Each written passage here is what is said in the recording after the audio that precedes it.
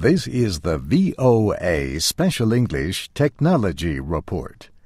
A labor group has begun investigating working conditions at the Chinese factories where many Apple products are made.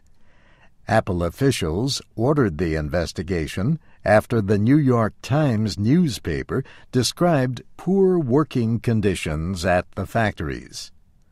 The Foxconn Technology Group owns the manufacturing centers in Shenzhen, Chengdu, and Zhengzhou. Angela Cornell is a professor at the Cornell Law School in Ithaca, New York. She says many issues were raised last year after a number of suicides at the Foxconn factories. One issue is the number of hours that employees are required to work. Other concerns are pay, living conditions, and even reports of violence against workers. The New York Times reported that employees sometimes worked 7 days a week. The newspaper said some stood so long that they had trouble walking. Widespread criticism of Apple followed publication of the report. Mark Shields organized a campaign calling for better working conditions.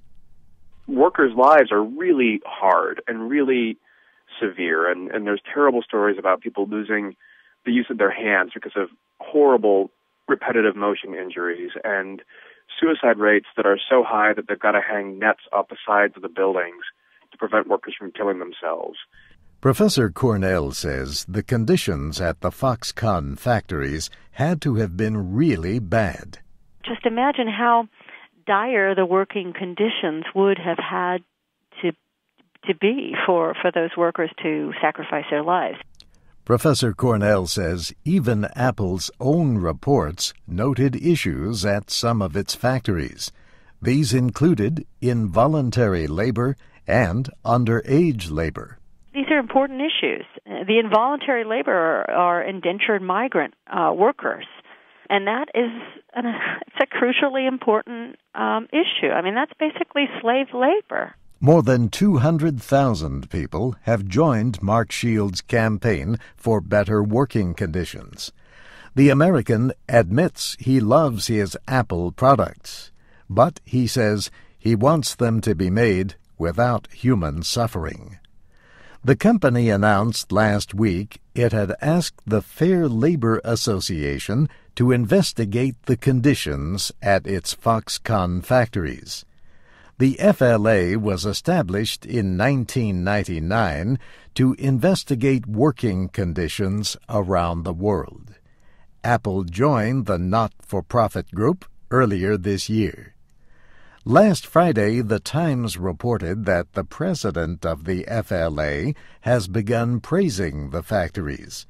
But the group's second-in-command suggested delaying judgment until a report on the investigation is finished.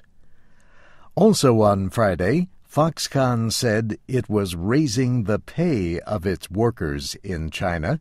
It was the company's third pay raise since 2010. And that's the VOA Special English Technology Report, written by June Sims. I'm Steve Ember.